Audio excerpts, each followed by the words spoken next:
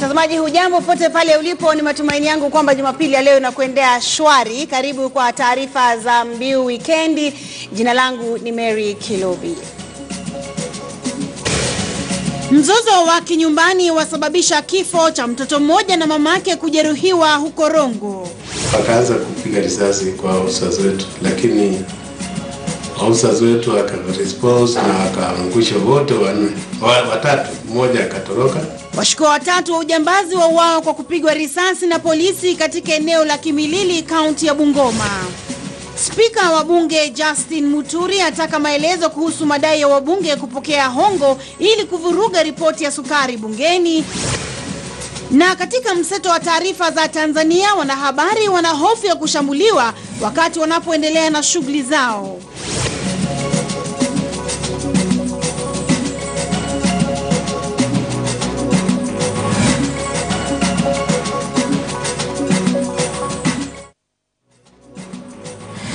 Na mtazamaji, karibu kwa taarifa kamili. Jina langu ni Mary Kilobi. Wanafunzi 7 kati ya 11 wa shule ya msingi ya Gabriels waliofia katika ajali ya barabarani wiki iliyopita walizikwa hapo jana. Katika wanafunzi hao walifariki katika eneo la Kangiga huko Mwingi wakati basi lao lilipogongana na lori. Akizungumza katika kijiji cha Kairungu wakati wa mazishi yao, mbunge wa Mwingi Magharibi Charles Nguna amesema kwamba atazungumza na waziri wa uchukuzi James Macharia kuhakikisha kwamba wanakandarasi wanaharakisha ujenzi wa barabara kuu ya Mwingi Garissa.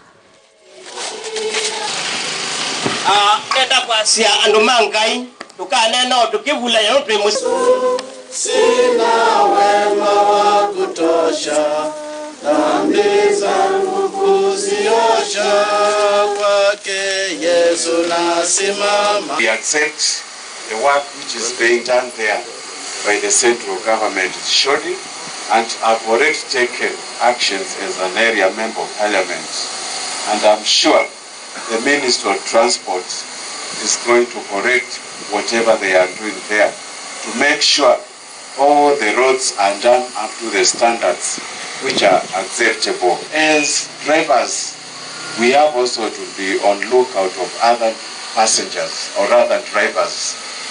I'm sure we are going to give all the blame to the lorry driver and Na basi mtazamaji, tuangazie taarifa ya kitanzia kutoka eneo la Rongo ambapo mzozo wa kinyumbani umesababisha mama mmoja kujaribu kujiua kwa kujiteketeza na wanawe watatu. Mmoja wao alifariki, wengine wawili wakipata majeraha sawa na yeye.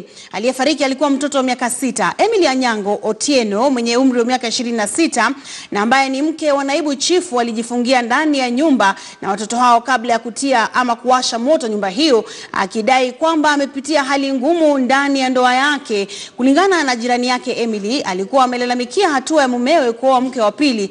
Matibabu ama wanamshughulikia wakisema kwamba hali ya wagonjwa hao haimo hatarini.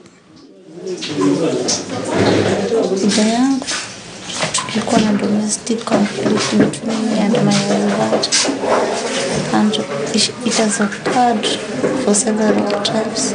So far, as I speak now, there's a lot of improvement. She can talk very nicely. Yesterday she was not talking the way she's talking now.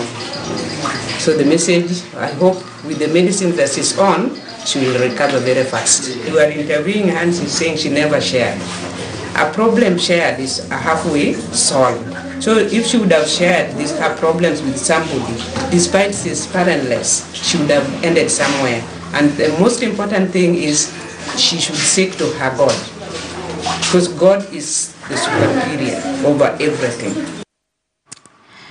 Na mtazamaji, moja kwa moja nitakupeleka katika kaunti ya Kisii ambapo kuna sherehe za kuadhimisha siku ya kimataifa ya vijana, ambapo Rais Uhuru Kenyatta amehudhuria sherehe hiyo. Na basi nikupeleke huko Rais Uhuru Kenyatta anapozungumza tuweze kusikiza ni mazuri yapi ambayo amewabebea vijana wa humu nchini. Been participating, who have worked tirelessly to empower and to prosper our sons and daughters. We owe it to you, the celebration, we owe to you the celebration we have today. Ladies and gentlemen, as today we join the rest of the world in celebrating the young people, we should also use this occasion to reflect on the next steps in walking this journey of empowering the youth.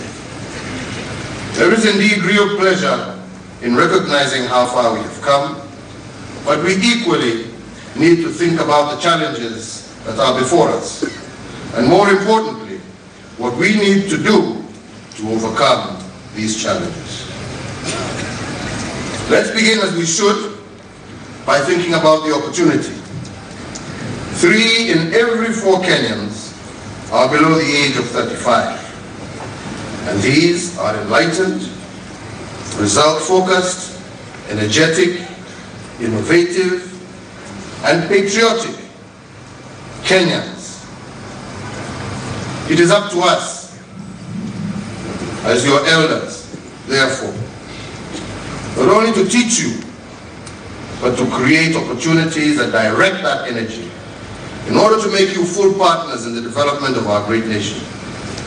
It is our desire, and mine in particular, to leave for you a richer, freer, more united, and more stable nation of Kenya.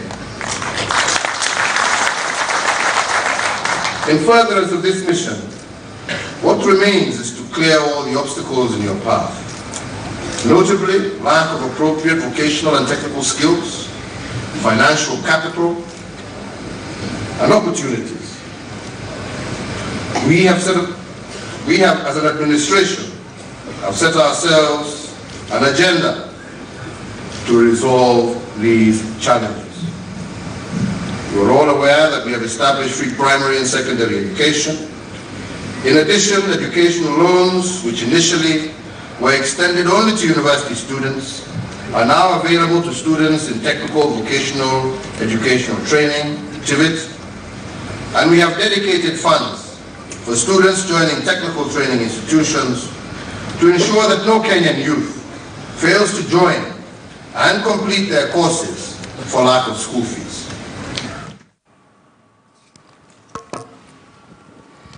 Na mtazamaji, ni mkutano wa kimataifa wa vijana ambao unaendelea huko Kisii, na ni Rais Uhuru Kenyatta ambaye anahutubia waliohudhuria mkutano huo.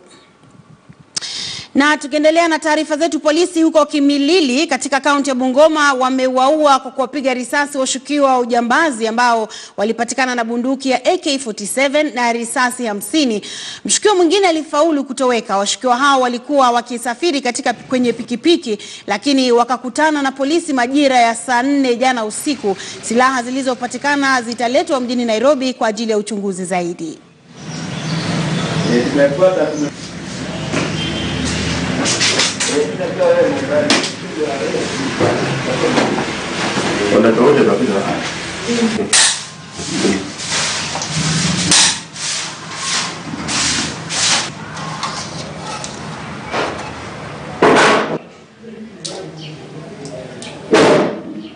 Wajambazi ambao wamekuwa wakiterrorize wananchi hapa Kimilili na area zetu za Bungoma, walikuwa njiani kwenda kufanya robbery mahali, so wakawekewa ambush. Walikuwa kwa pikipiki mbili, wote walikuwa wamebeba watu wawili. So walipoambiwa wasimame, wakakataa, wakaanza kupiga risasi kwa officers wetu, lakini officers wetu waka-response na wakaangusha wote watatu, mmoja akatoroka. Ambao bado tunafuatilia tujue ni nani huyo. Walipatikana na AK-47 ambayo iko mbele yangu hapa, na magazines 2 na risasi 53 live, na zingine cartridges 4 na nyundo ambao wanaenda kuongea mahali pale, wanaenda kufanyia hiyo sarakasi zao. Na kundi moja la wanaharakati wanaojihusisha na utunzi wa mazingira na haki za jamii sasa linadai kwamba ripoti ilyotolewa hivi majuzi kuhusu chanzo cha vifo vya vifaru waliokuwa wakisafirishwa kutoka Nairobi hadi mbuga ya Tsavo ilikusudia kuwaharibia jina madaktari wa mifugo nchini. Kundi hilo kwa jina Kenyans for KWS sasa linasema ni lazima shirika la KWS lipewe fedha za kutosha ili kuboresha utendakazi wake.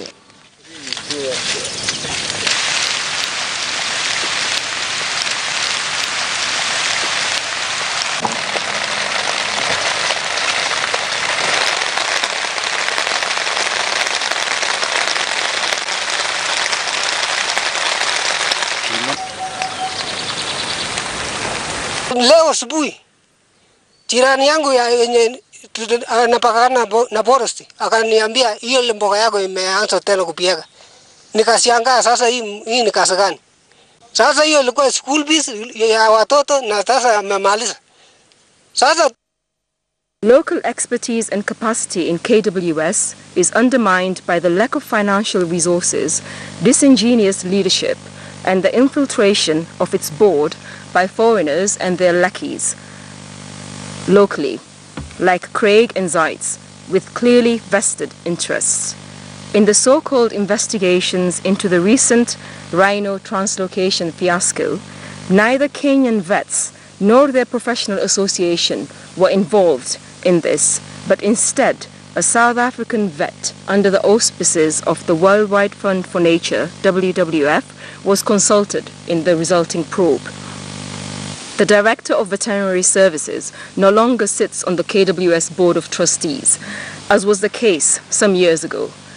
And we ask why. Yet the immediate casualties of the alleged probe, to whom culpability was so questionably laid, were the local vets, who are highly qualified in their fields, are very experienced and long overworked, while under the employ of KWS.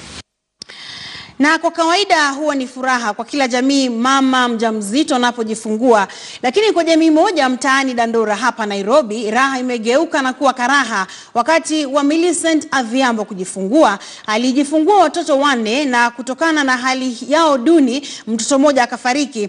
Mwanahabari wetu Mary Muoki alizungumza naye na kuandaa taarifa ifuatayo. Hapo pia tulishukuru juu sisi hatujaishalisha mama, hatujui. Sasa vile mfuko ilitoka hivi, tukamweka akae chini. Vile alikaa, damu ilimwagika mingi, akatupa fahamu, nguvu iliisha. Ni simulizi yake Ann Nyatuka ambaye ni jirani wa familia ya Sylvester Opondo. Anakumbuka fika matukio ya jioni hiyo wiki 6 zilizopita alipolazimika kuwa mkunga. Ni sauti ya pacha hawa watatu wakilia. Kilio chao ni ujumbe kwa mama yao kuwa wanahitaji chakula. Mamao Millicent Adhiambo anawakazia macho tu, hana uwezo wa kuwanyonyesha wanawe japo wana wiki 6 tu. From when she gave birth, she delivered Mama Lucy. They found that she had few complications, but as a nutritionist we recommend exclusive breastfeeding, but due now to the complications, now she cannot be able to breastfeed. Adhiambo mwenye umri wa miaka 30 sasa ni mama watoto 8. Anasema japo angeliweza angewanyonyesha wanawe kama inavyostahili, analazimika kuwapa maziwa ya ng'ombe. Wanakunywa maziwa sana, hii wanaweza maliza nayo hiyo moja, hao wote watatu wanamaliza nayo 2 days. Anasikitika kuwa kufikia sasa wanawe hawajapata huduma za matibabu inavyofaa, kwani alipowapeleka hospitali alilazimika kurudi nao nyumbani kwani hakuwa na fedha za kutosha kulipia vipimo vilivyohitajika. Sasa Mama Lucy kuwarudisha ndio hawakupimwa sasa. Juu ya vile tulienda wakatuambia tumechelewa. Sasa baba yao akasema basi wapimwe weight ndio turudi nyumbani. Si tukua tunajua kuna pesa tunafaa tutoe. Sasa hapo kwa weight, huyu alikuwa anapima weight akasema hizi kawapima kama kuna 300. Sasa hawakupimwa, tulirudi tu. Mumewe Sylvester Opondo mwenye umri wa miaka 55 analazimika kwenda takriban kilomita 20 kuwatafutia wanawe maziwa. Na hata hivyo maziwa anayopewa mara nyingi hayatoshi, hivyo basi analazimika kuwapa maziwa ya ng'ombe japokuwa pacha hawa wana wiki 6 tu. Sasa wiki 2 walipatia mimi maziwa ngapi kwa mtoto moja. Haifiki. Kwa mama wanafuga ng'ombe hapa area hiyo. Sasa mimi naenda kaza ile wanakamua, mimi nasimama hapa na wakanipimia mimi kama iko bado moto, si ndio? Sasa nakuja hapa nachemusa. Opondo sasa anasema kuwa amefanya kila awezalo na mzigo wa kuwalea watoto 10 unamlemea. Nikiona dalili, si ndio? Hapa mbele, si ndio? Nitakuwa na siwezi afford hawa, hata saa ile watafika sasa, saa ingine wanaweza ende tu. Mary Muoki, KTN News. Na mtazamaji, nchini Tanzania upinzani umeanza kupata pigo baada ya baadhi ya wanasiasa wa mrengo huo kuhamia chama tawala cha CCM. Rajab Hassan anaangazia swala hilo. Ni jambo ambalo alikutazamiwa na wengi kwa kiongozi kama Julius Mtatiro kujivua wanachama wa chama chake cha wananchi CUF na kujiunga na chama tawala CCM. Inafahamika Julius Mtatiro amekuwa mpinzani ambaye alisema kila lile ambalo aliliona halifai lililofanywa chama tawala CCM.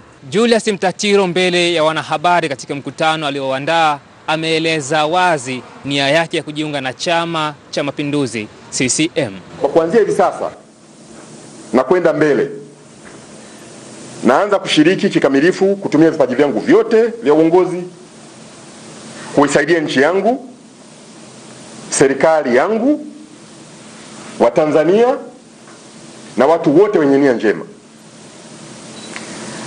Na nimejiridhisha kwamba Watanzania wana matatizo mengi na yanahitaji watatuzi. Lakini pia nikazingatia kwamba baadhi ya watatuzi muhimu wa matatizo hayo, watu wenye vipawa na uwezo, nikiwemo mimi binafsi, hawana majukwaa mwafaka ya kufanya hiyo kazi. Julius Mtatiro ni kiongozi ndani ya chama cha wananchi CUF, na kujivua kwake wanachama kumeibua hisia iwapo Tanzania, nchi inayoamini katika demokrasia, ina wapinzani wa kweli ama la. Rajab Hassan, KT News, Dar es Salaam. Na mtazamaji, tukisalia nchini Tanzania, wanahabari wanafanya kazi zao kwa hofu, ambapo katika kipindi cha miezi miwili wanahabari 5 wameingia katika mgogoro na polisi wa nchi hiyo. Lakini kisa cha hivi karibuni cha wanahabari kupigwa na maafisa wa jeshi la polisi la nchi hiyo kimezua gumzo, na watetezi wa haki za binadamu wanataka mamlaka hiyo kuheshimu haki za binadamu. Mwanahabari wetu Rajab Hassan ana maelezo zaidi kutoka jijini Dar es Salaam nchini Tanzania. Mwanahabari nchini Tanzania sasa ni miongoni mwa wafanyakazi wanaoishi kwa hofu.